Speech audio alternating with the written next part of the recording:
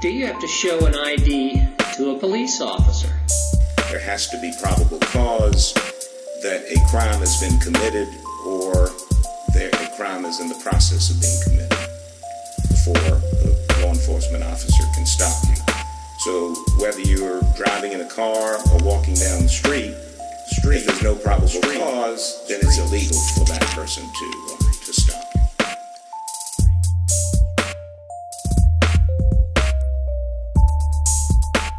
If they ask you if you've been smoking marijuana or drinking alcohol, your best bet is usually just to say no. You say it politely, assertively, and respectively.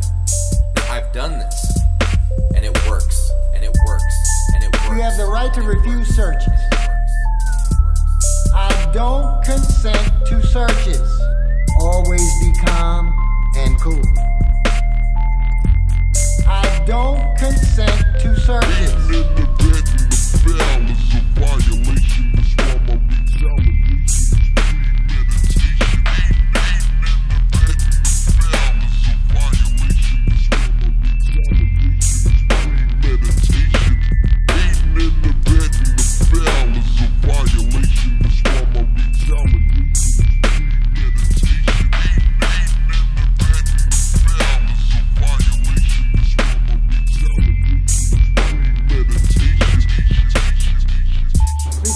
Search request is not evidence of guilt and doesn't give the officer the legal right to search or detain you. Don't get tricked. Those dogs are going to rip apart your car and they're going to find what you're hiding. Like I said, what's it going to be? Officer, are you detaining me or am I free to go? Are you detaining me or am I free to go? Are you detaining me, or am I free to go? Go.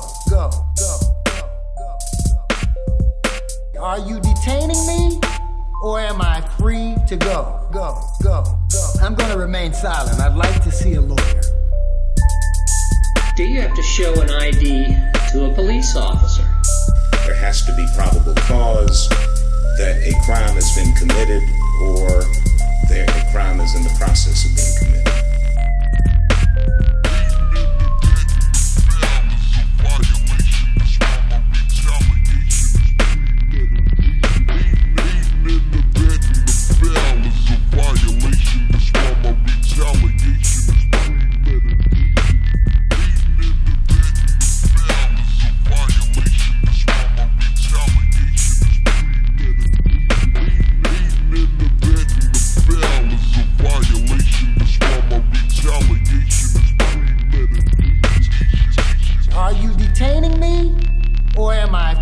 To go. I don't consent to searches. I'm going to remain silent. I'd like to see a lawyer. I don't consent to searches.